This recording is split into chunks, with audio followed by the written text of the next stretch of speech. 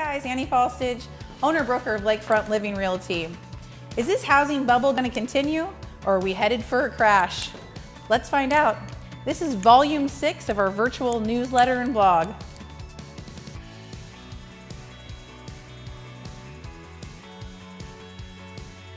Are we headed for a crash? This has been the buzz of the summer. Sellers, of course, are hoping not, and buyers are praying for a correction. Good news for buyers is it will soften, enabling you to still take advantage of the low interest rates, but unfortunately, no real crash is in sight.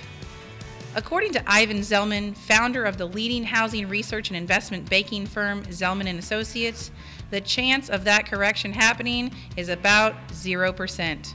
According to Lawrence Young, Chief Economics at the National Association of Realtors, any foreclosure increases will likely be quickly absorbed by the market and would not lead to any price declines.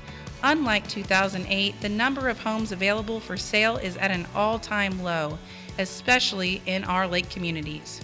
So, in our opinion, we will continue to see a strong lakefront market while inventory and interest rates are low.